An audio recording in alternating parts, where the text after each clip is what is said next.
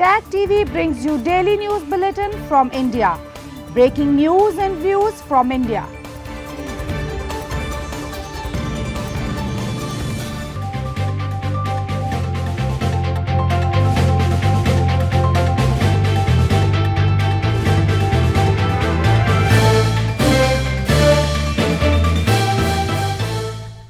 Good evening. Welcome to South Asia Newsline. I'm Surbhi Sharma.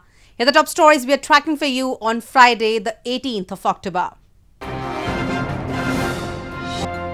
Border areas in India's Jammu and Kashmir face heat of Pakistani firing. Global watchdog gives Pakistan until February to act against terror financing. And Nepal's top court directs government to release Lal Commission report.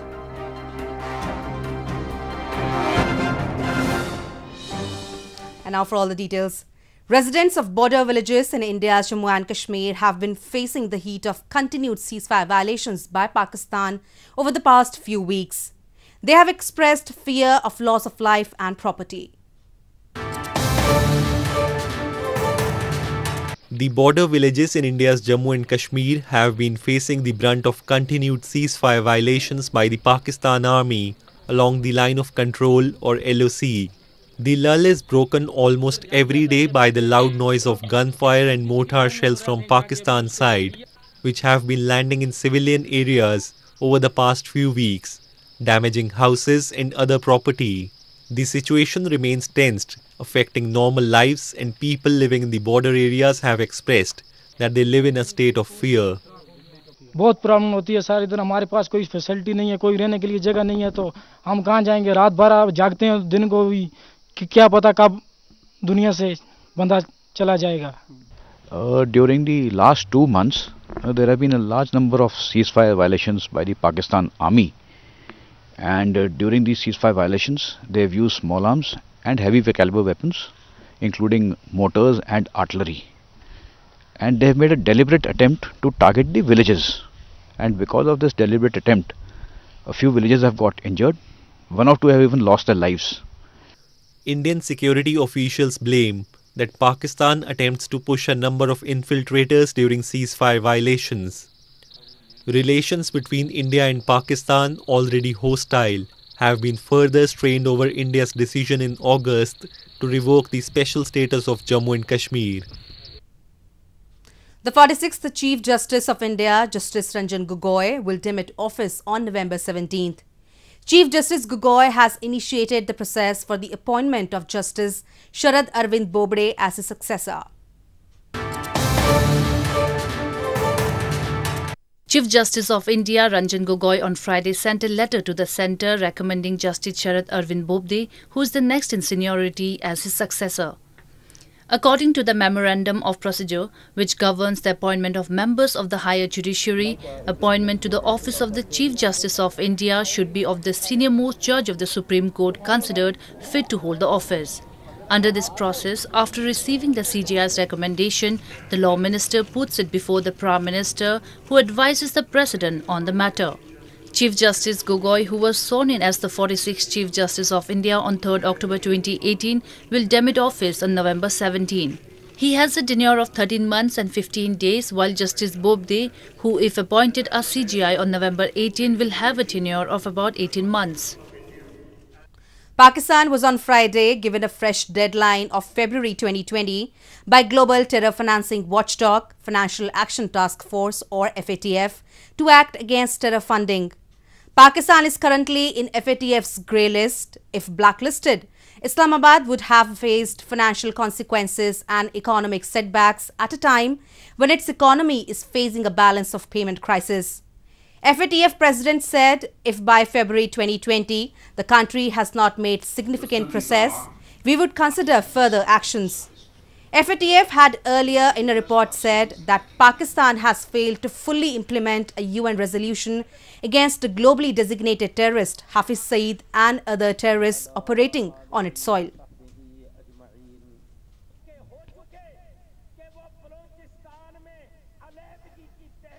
Reality is that the noose has tightened around Pakistan's neck. The world is breathing down even harder now on Pakistan's neck, and Pakistan is being forced to clean up its act, both on money laundering as well as on terror finance. During the fourth day of their trip to Pakistan, Britain's Prince William and his wife Kate visited a cancer hospital founded by Pakistan's current Prime Minister Imran Khan.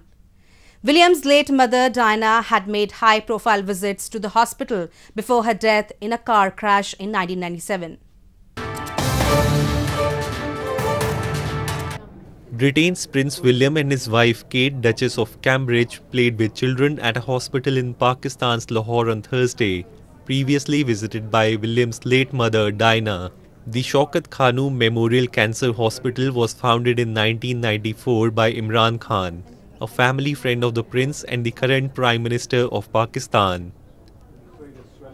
During their visit, the Duke and Duchess of Cambridge spent time with patients and also spoke to their families. Diana, the Princess of Wales, had visited the hospital twice in the 90s, in February 1996 and in May of 1997, just a month before her death in a car crash. The royal couple also visited a children's home in Lahore on Thursday, and in her first public remarks of the tour, Kate said the couple were moved and touched by their experiences in the country. You have reminded us exactly what family means. You have shown us too that it's not simply a term that describes the relationship between blood relatives. Instead, it describes those special bonds we share with all those who make us feel safe and supported. It is the quality of those relationships that matter. William and Kate, who have frequently donned traditional Pakistani dress by local designers during their trip, have highlighted education and the impact of climate change in the country. In news from Nepal, the Supreme Court of Nepal on Thursday directed the government to make public the Lal Commission report, which was formed to investigate the deadly violence involving police and protesters in the run-up to the promulgation of Constitution in 2015. Nearly 50 people, including both protesters and police, had died in confrontations. Nepal's Supreme Court has directed the government to make public the Lal Commission report that was formed to investigate the deadly violence in Terai region when the country's constitution in 2015 was being finalized. The Apex Court on Thursday issued an order asking the government to respond within 3 months. The commission formed to investigate the atrocities during the Terai movement in 2015 was formed by the government in 2016 under Girish Chandra Lal, a former Supreme Court justice. The commission had presented its report probing into the incidents of killings, torture and violent activities to the then Prime Minister Sher Bahadur Deoba's government in December 2017. The Rashtriya Janata Party of Nepal, whose main concern has always been the rights of Madhesis in Nepal's constitution, through its amendment, had also obstructed a parliament proceeding this year demanding the report to be made public. Around 500 local and international athletes recently took part in an international marathon held in Bamiyan region in central Afghanistan. The Afghans believe such activities in Bamiyan will send the message of peace and love, mostly known outside the country, for a horrific crime perpetrated by Taliban against cultural heritage in 2001. The Bamiyan region in central Afghanistan is defined by its diverse archaeology, vivid panoramic valleys and rich green meadows. The peaceful Bamiyan province held an international marathon recently where around 500 athletes both from the host country and foreign countries including China, India, the United States, France and Italy took part. This is the 5th marathon over the past 5 years held in Bamiyan province that has escaped militancy in the war-torn Afghanistan. و یه اولین بارم بود چون تجربه نداشتم یک مسیر خیلی طولانی و دشواری بود و به خاطر که تجربه نداشتم بازم خوب بود تونستم که دوم بیایم. Bamiyan region might be known outside the country for a horrific crime perpetrated by Taliban against cultural heritage in 2001. The Afghans here, however, believe that organizing such activities will send the message of peace and love while also provide a platform for athletes to demonstrate their talents.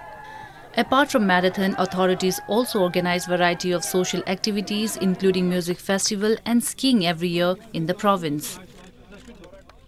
A Sri Lankan man has made a record of having 50 cubes of ice thrown on his chest from 20 feet in the air.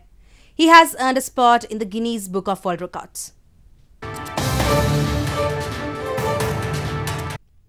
A Sri Lankan man named Janaka has earned a spot in the Guinness Book of World Records for having 50 cubes of ice thrown on his chest from 20 feet in the air earlier this week. Janaka had a 370 kg stone placed on his chest on which 50 ice cubes, each of 50 kg weight, were thrown.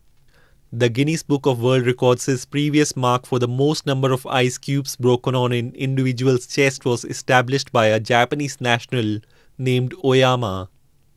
In addition to his latest feat, Janaka last year set a world record by bending 22 12mm steel rods within 48 seconds.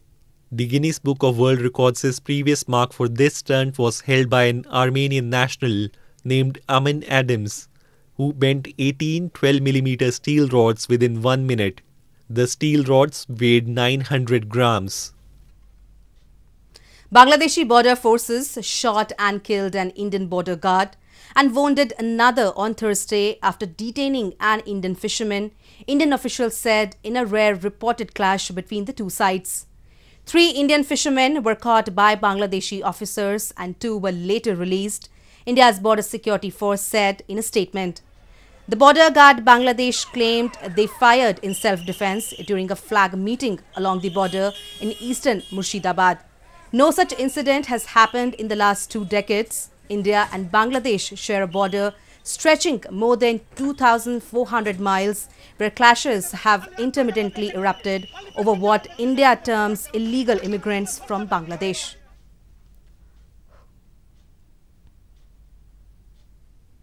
Married women in parts of northern India on Thursday observed fasts for the long lives of their husbands as they celebrated the Hindu festival of Karwa Chauth.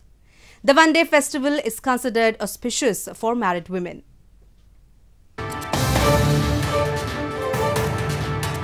Married women in parts of northern India observed fasts for the long lives of their husbands on Thursday as they celebrated the Hindu festival of Karwa Chauth.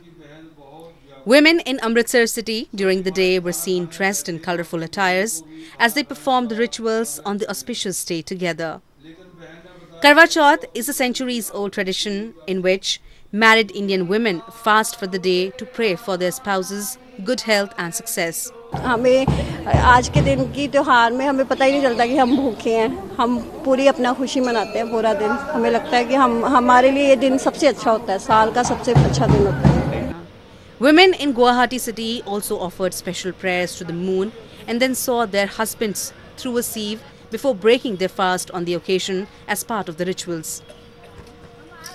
Women wake up before dawn to begin the fast at sunrise and do not eat or drink until they see the moon and their husbands through a sieve in the evening. मैंने रखा मेरे पति की लंबी उम्र के लिए, उनकी सलामती के लिए मैंने ये करवा चौथ का व्रत रखा और इससे हम लोग बहुत उत्साहित रहते इस व्रत के लिए कि ये जब भी ये व्रत आता है तो हमें बहुत अच्छा लगता है, हमें इंतजार रहता है इस व्रत का कि हम ये कब आए और हम कब करें.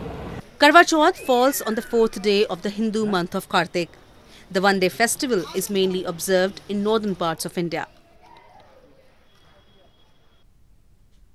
Well, that's the way it was in South Asia this evening. Before we conclude, the top stories once again. Border areas in India's Jammu and Kashmir face heat of Pakistani firing. Global watchdog gives Pakistan until February to act against terror financing. And Nepal's top court directs government to release Lal Commission report.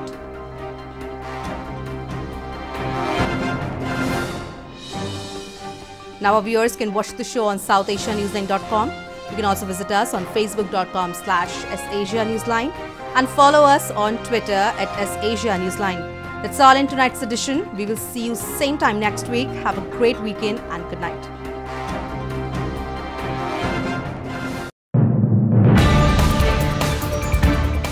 Tag TV brings you daily news bulletin from India. Breaking news and views from India.